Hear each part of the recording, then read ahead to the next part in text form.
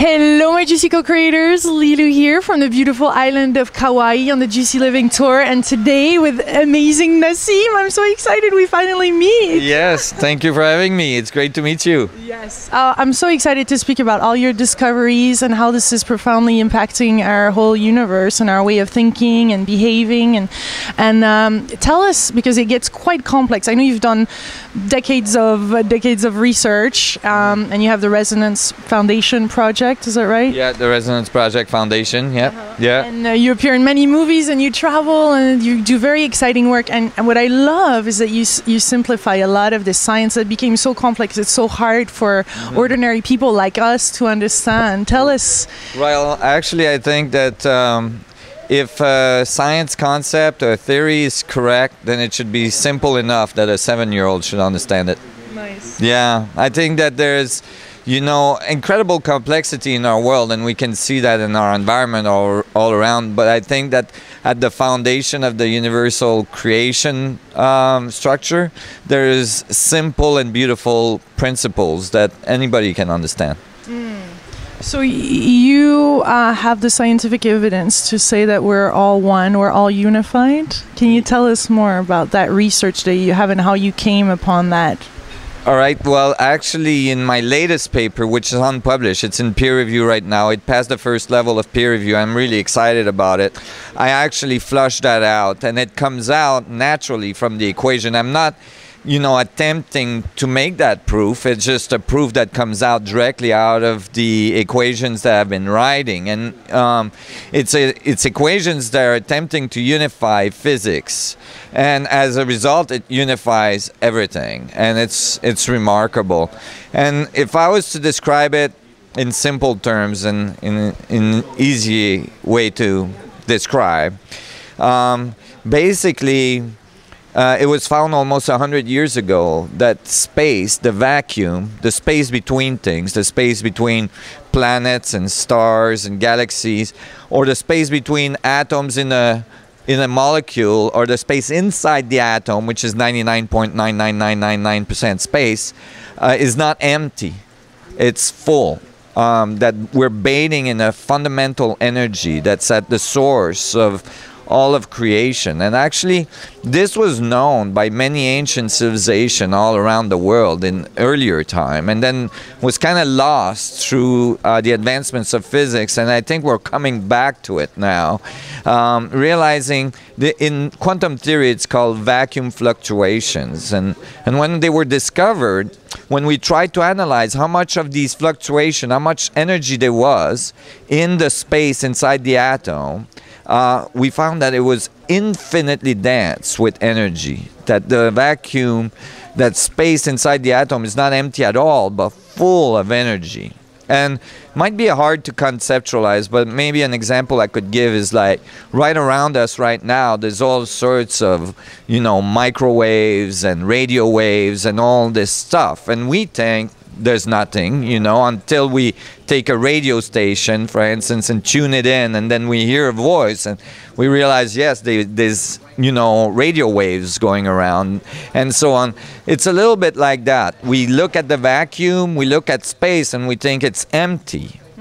But in it, embedded in it, is this incredible energy that my theories are starting to show is actually the source of everything, the source of all the material world, which is mostly space. When we're talking about this stuff, you know, all of our material, we're made out of 99.99999% space, and that space is full of all this information. And it is the medium that connects all things. So for instance, when I analyze the amount of energy inside the volume of a proton, which is the nuclei of an atom, it's really, really, really teeny. It's the teeniest little thing. When I analyze how much of this vacuum energy there is there, I find the exact mass of the universe. That is, all the other protons in the universe, all the other atoms in the universe are holographically expressed within one proton, showing that it's all interconnected. So magnificent. So we are all at every single moment in our life, we're connected to all that is. There is a way for us to connect to this infinite source of energy. We've been separated from it for a long time. That's right. And when you actually look at all the great masters that walked the earth and try to teach us new ways of being and expand our mind and expand our consciousness, they all talked about turning inwards and going towards the singularity, towards the center, where, you know, this energy, where we could connect with the universe, where we could connect, you know, they might have said with God, or, you know, but it has always been there in so many ancient traditions. And, you know, now I think it's time to write the physics for it and understand how it actually works. And then when I did, not only did I get the mass of the universe, but from the relationship of these vacuum fluctuation on the surface of the proton to the inside vacuum fluctuation, I was able to extract an exact solution to gravity. I was able to extract the exact mass of the standard mass of the proton.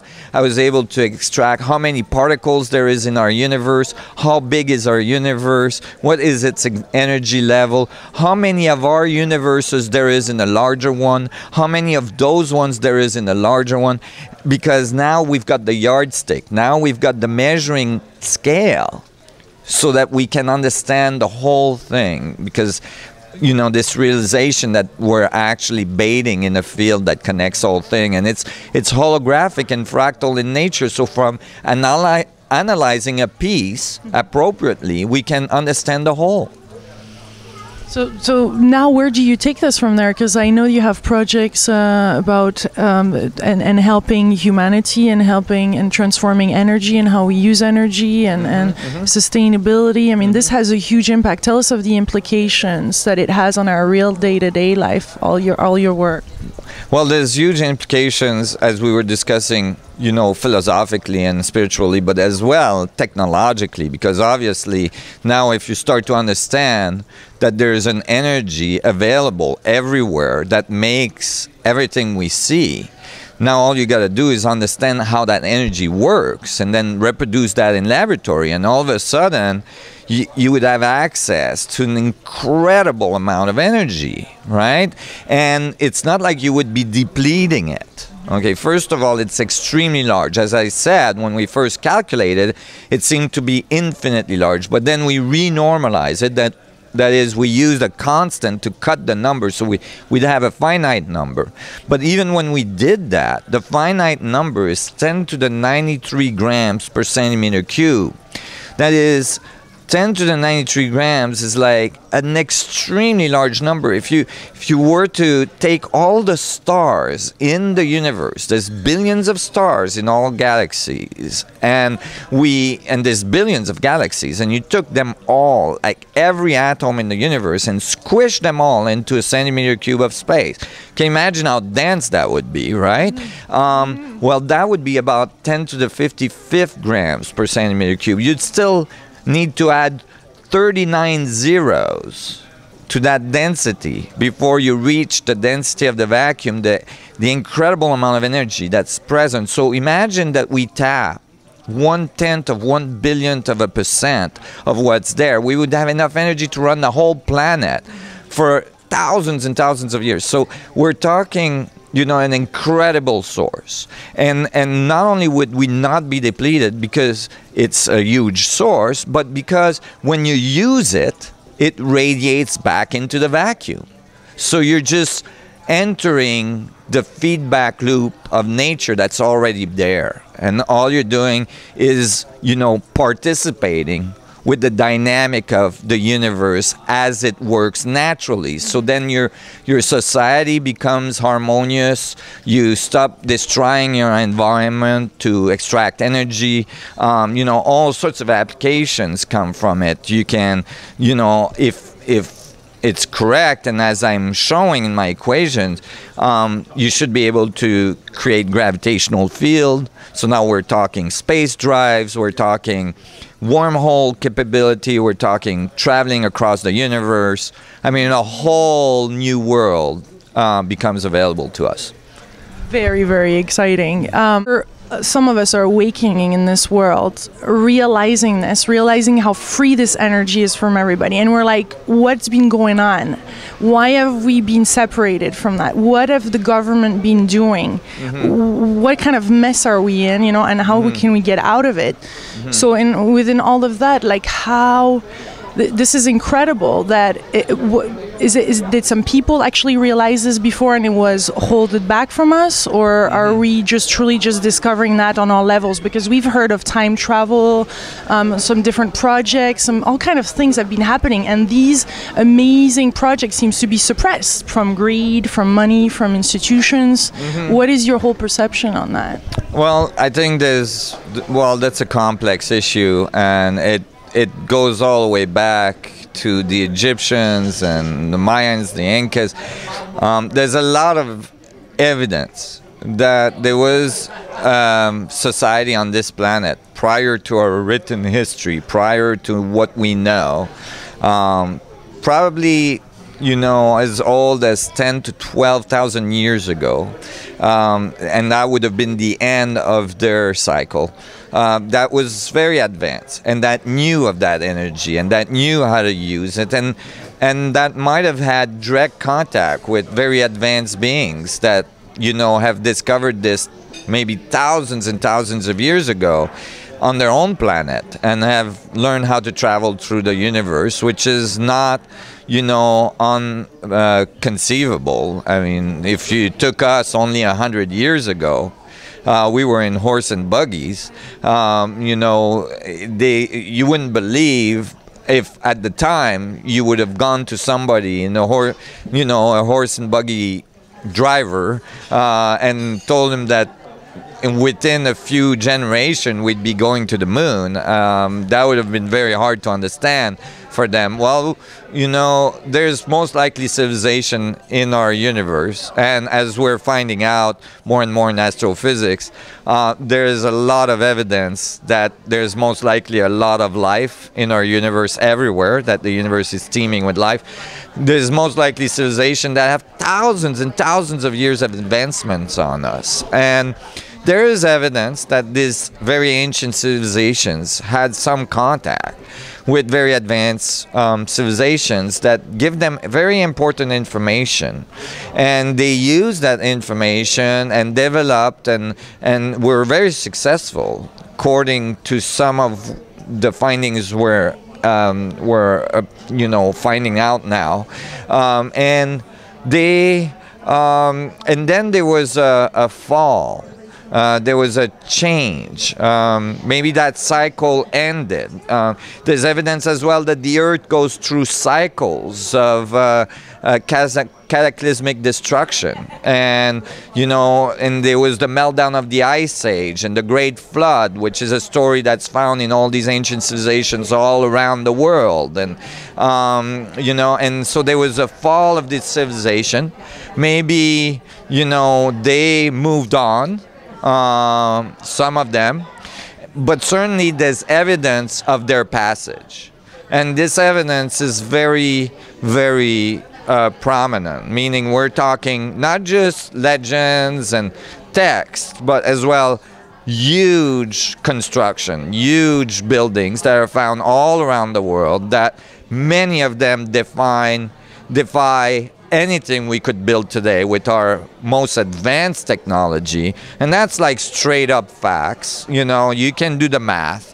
And when and so there's a lot of evidence that there was something very powerful, very advanced going on our planet very, very long time ago, and that we lost that knowledge. Yeah. And maybe that was somewhat coordinated, and for reasons that have to do with our level of maturity.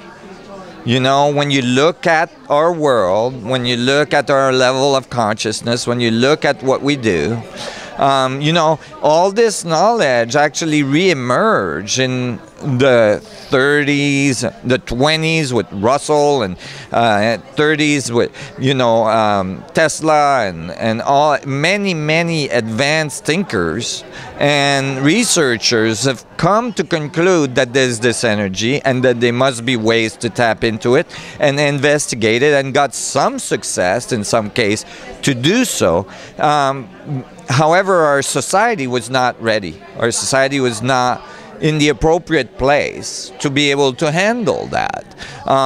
You know, there was not really any reason to think that we needed to find new source of energy. We had petrol, you know, and oil, and, you know, at the time it was thought that we were most likely never going to run out, you know, and so on. So in general, there was no tension, the tension necessary to make that happen. However, now is a completely different scenario.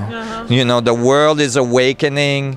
You know, look at all the manifestations that are going around the world. People are tired of this oppressive, you know, structure that we've constructed for ourselves, and they're wanting the change to happen. And part of that is bringing this new technology, this new understanding, and this new power into the world. And it's an exciting moment, and it can be, we can have some birthing pains, you know, with it. You know, a new being, a new society is trying to emerge, so it can be a little difficult at first, but I think we have a beautiful future coming along. How much are institutions or government or people high up in this old world hierarchy supporting a project like yours? Because there must have been, and there must be some projects that we're not aware of that have been developed, and some things that have been happening in some other labs that most of the public is not aware of. Have you found out about some things, or are you called upon? Are they calling you, or is there some things? How is that all evolving on a global scale? Yes, there has been many research, underground research. I mean, governments in general have enormous budget for black budget organization and so on. So yeah, they have a lot of that. However, do they have the consciousness to be able to understand the universe at that level? You know, it is another question. When we reach that level, you know, unification is a direct consequences of the mathematics and the theory that you're writing and all this. And so a person that reached that level is gonna have a tendency to become humanitarian automatically, and if they don't, they're most likely not gonna discover this. And it doesn't really matter how many billions of dollars they have in their laboratory. So, you know, it's been from the point of view of the observer. That's right. I mean, it's just so yeah. And have they approached me? Yes, I've been approached, you know, throughout the years, discreetly, in different ways, by different organizations. You know, I'm for the people, with the people, and you know, I'm doing this to deliver it to humanity, and this is my dharma, and I'm not in any way gonna be able to deviate from that. No, and it started at 9 years old, I read, and at a very young age you felt kind of possessed by this. But how are you given? Would you believe you were given, or like, what was the process of this whole discovery? Was there something that you felt already connected to the universe, and you're receiving some information, and it's really through hard work and yourself feeling connected to all that is? I mean, how is this? I feel like genius happens in those moments of really, as you said, of unification. So yes. Is there some pieces that you felt that you have received and that were so clear? It's like, where is this coming from?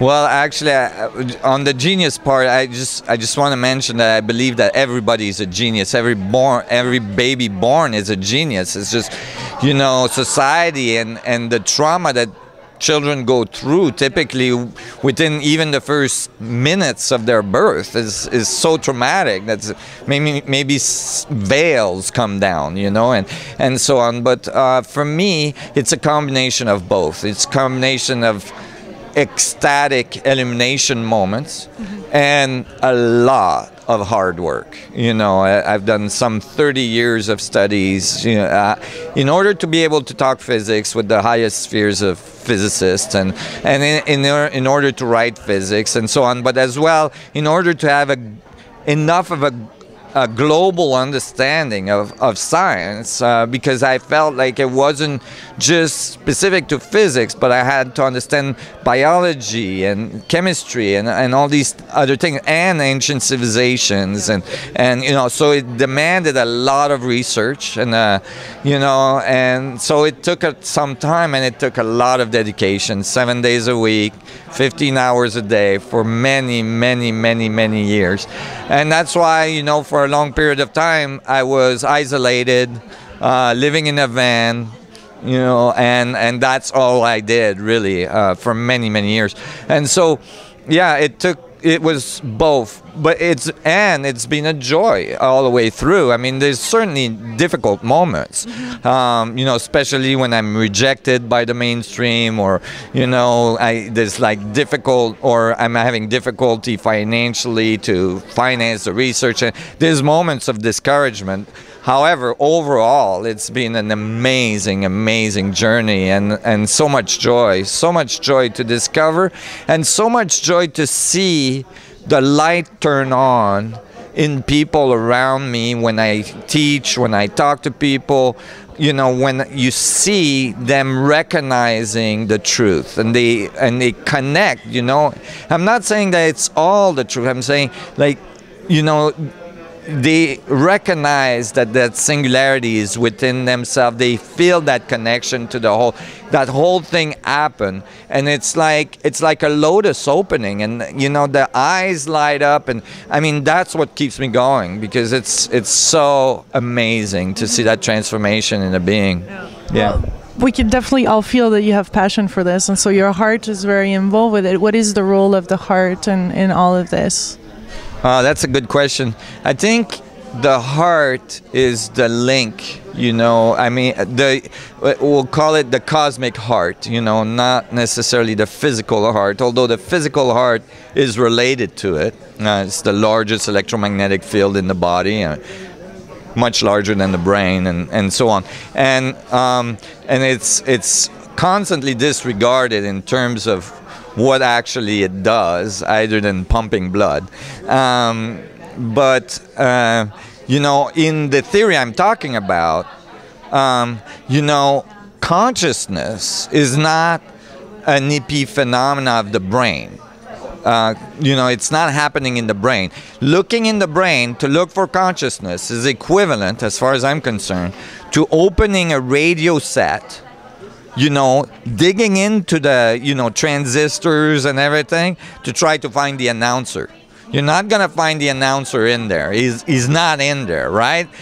It's just a telephone. It's just, you know, a little resonance device that's capturing, you know, capturing information. And so, you know, consciousness in this view is in the vacuum, is in the structure of space. It's in the space. It's in the 99.99999% of you, which is space.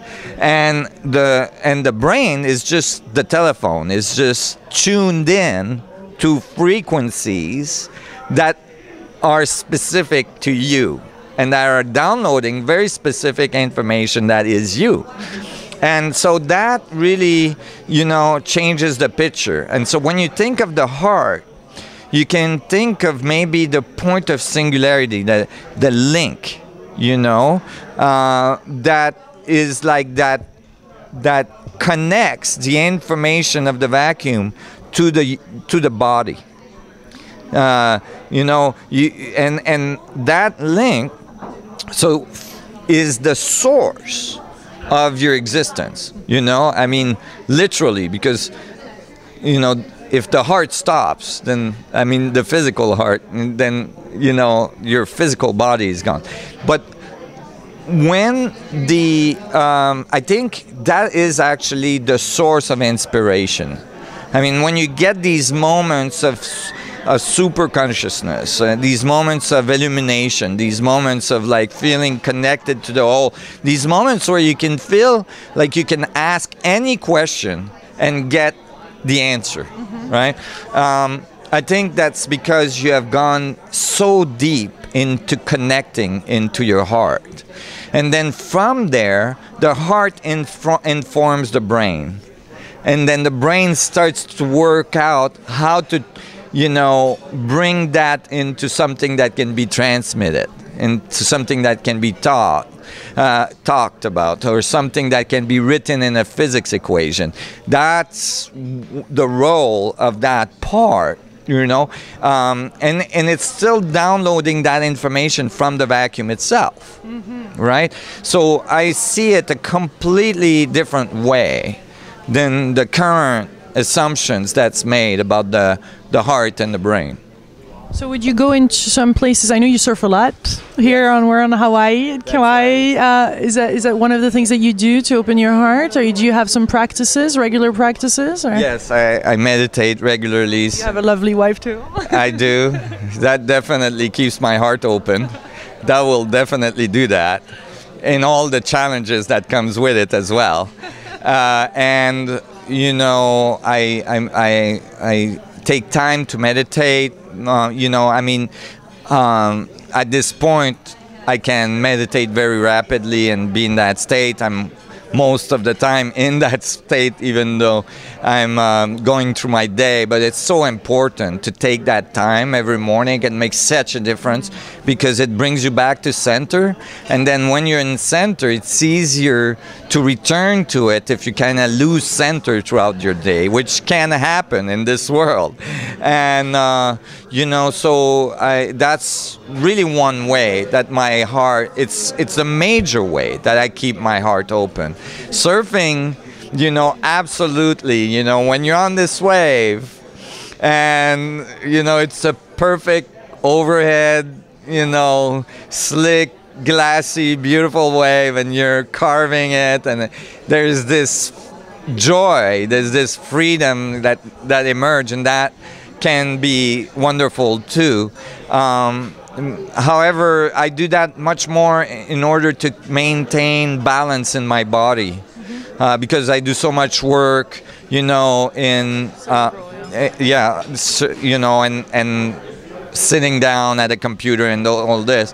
I try to keep a balance, and that's something that scientists need to do more. I feel like if scientists spent a good portion of their time doing sports, more scientists did that, it would help them understand the natural world better, be more grounded, be more in the world, instead of, you know, in their head or yes. Such a great great lesson. Thank you for reminding us. I'm so excited about this conversation. I'm so excited that I forget my questions. How about that? So Juicy, is there something you feel that is important to point out within this conversation right now as we're speaking about this, and as people are making this shift and want to live from the heart and let go of the past? And here's a question that I had that from one of the conferences that you did over in France regarding like diseases, for example. What is the implication of what you found like on cancer cells of people having some terminal diseases? Well, I can't comment on that because I haven't done direct studies that, you know, I can be confident in. I have anecdotal stories, but that's not adequate.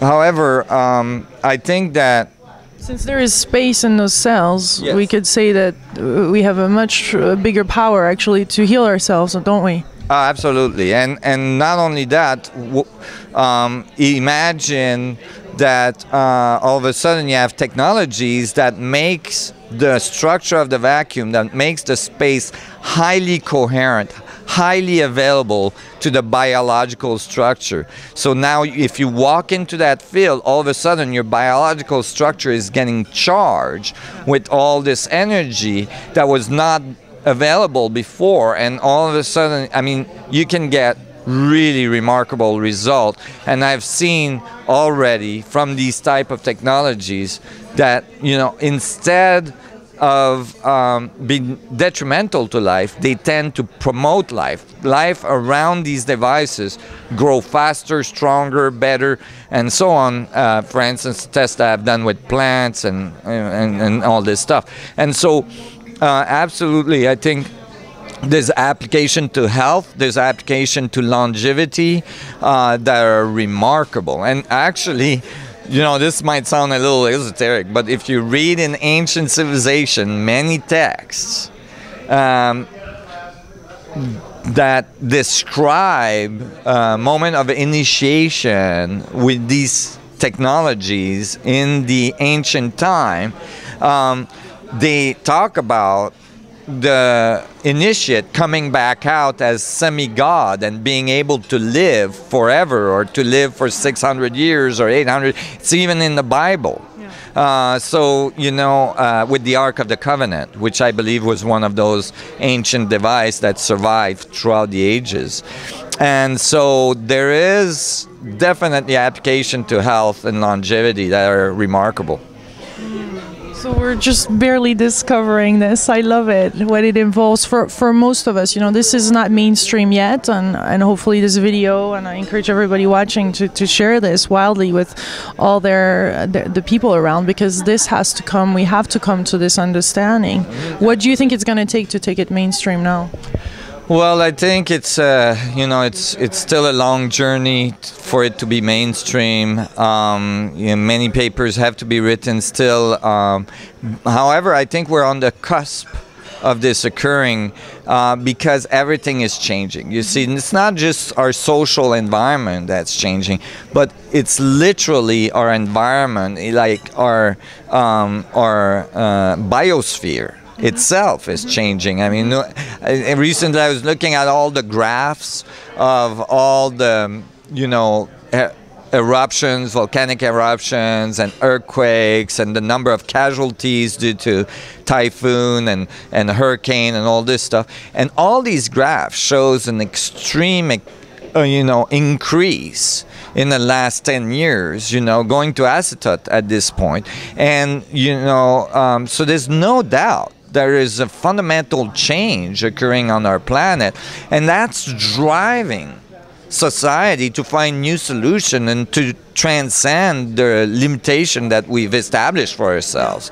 And so I think it's, you know, it's in the next few years we're going to see, you know, miracles in transformation on you know, in our society and in our technology. Things that we can't even conceive possible will become daily usage. For instance, you know, having a little device in your home that runs your whole house, that runs your car, that runs everything. I mean, it's very, very possible, and it is actually on its way. Now, you know, how quickly will we get those? How much pain, how much suffering, how much difficulties our society is going to go through before we make that transition? That's all up to us. You know, it's up to you and me and the guy beside us. You know, how willing are we to make those steps, to take the risk, to transform our life, you know, to stop doing things that are not in line with this higher knowledge, with this transition. I mean, every single person has to make those choices. And if people make those choices, every single person that make that transition is a huge impact on the whole morphogenetic field of the planet. So every single person counts. What's fantastic is that the universe and the field is transforming, and we're receiving more and more information. That's how it feels. But it's also up to us to open ourselves. So there is this direct correlation. Is it up to us or the field? Is it? How is that symbiosis gonna happen? Well, I think that it's both. It's always both. It's a feedback. See, more of us open up and change our ways and transform, more we feed information to the field, in which the field can feed us back a reality that matches that. And that's why every single person makes a difference. Every single person. And we can create heaven on earth, as Bruce Lipton says. Absolutely. Right now. Absolutely. There's absolutely no reason why. I mean, Buckminster Fuller in the 60s calculated that if we split the wealth equally, you know, for all people on earth, I can't remember how many millions everybody would have. You know, there's abundance, and there's absolutely no reason for one single child to die from hunger, right? It's just a question of organizing our society in collaboration, realizing that we're all one, that we're all on the same boat, and that if we don't take care of each other, we're just not going to make it. Because natural systems are in harmony with each other. They're not in competition. Yeah, and you know, we saw that earlier in our evolution. When our Earth started, there was monocellular system on our planet, and those monocellular systems were in competition with each other, and they produced so much pollutants. And at the time, oxygen was the pollutant. They were eating nitrogen, and if you know, at the time, if there was, you know, they went almost to extinction until at the last minute they started to collaborate, and they made multicellular system that all of a sudden, you know, they were able to transcend, and they were able to make systems that could breed the pollutant, the oxygen, and that ended, you know, all of our, you know, biosphere around. And so this is a little bit of a transition that we're in right now. Yeah. And it feels like you've learned a lot through nature and observing nature, and there is those spinning patterns. Tell us about more the spinning theories that you have. Everything in the universe, everything in life is spinning at all times. Yes. Can we go a little bit there? Yeah, you know, it's we have to back up a little bit. And what is the dynamic of this vacuum energy? You know, how does it work? We want to know how it works, because if we understand how it works, then we can apply it better. And when you look into it, as I did, I realized that the main mechanical function of this energy is like a fluid. It's like a superfluid. And it produces vorticular vortices. So when you look at an atom, you're actually looking at a little vortex in the structure of space itself. It's like if you were in water and there was water everywhere, so you didn't know you were in water because it's everywhere. There's nowhere where there's no water, so you don't know that you're in water. And all of a sudden there was a little vortex in the water there, where all the molecules in the water everywhere else is kind of random, but there it's organized. You would say, oh, there's something there, and you would think that that is separated from everything else, although it's a function of the water itself. And so I realized that, and I realized that spin is a very important component. That is, nothing comes to existence if it's not spun into existence. And you know, there it links with many ancient tradition as well, where they talk about the whirling dervishes, and the spin of the universe is described in many different ways. You know, the yin yang and all this stuff. And when I realized that, I'm like, okay, so what are the dynamics of the spin? How does it self-organize? What does the vortices look like? Right, so if there's a spin, then there must be a counter spin. There must be Coriolis effects and all this. And so in my first paper published in physics, I amended Einstein's equation that describes space-time by adding spin and Coriolis effect into space-time to describe this dynamic more accurately. And so yes, this fundamental spin is what is the transducer to creation from the vacuum. And so understanding it is crucial, whether we're building technology to reproduce it, or whether we are in our body wanting to link with it at the deeper level, we must understand the spin structure so that we can visualize it, experience them, and go deeper into that vortex. This is the rabbit hole going towards the singularity at the center of our existence, the center of the vortex, where stillness is present. You see? Yeah. And that's what we're all doing right now. That's right. That's right. We're discovering that. We're going deeper into ourselves, finding that center, that singularity, that stillness that all these great masters talked about. Yeah. And you know, and so deeper you go into that stillness, faster the vorticular dynamics of your existence increase, because you can handle it since you're in the center, you're in stillness, and so you become more and more powerful. You start to have a larger and larger influence on the bioelectric field of your body and on the morphogenetic field of the whole planet. And that's why it's not, I get that question often, like, how many people will it take to get the morphogenic field to go to the next level? And it's not a linear equation. It's not simple, because some people will have more influence than others. And so it's a little more complex than that. I think it could be calculated, but I haven't done that yet. And you do feel it's going to happen within the next few years? Absolutely. In the next few years, we will either transcend or auto-destruct. Because nature does not sustain disharmony and systems that are not conducive to expansion. Systems that are, destructive in nature self-destruct. This is a very simple feedback structure of the universe. You feed it destruction, it will feed back destruction.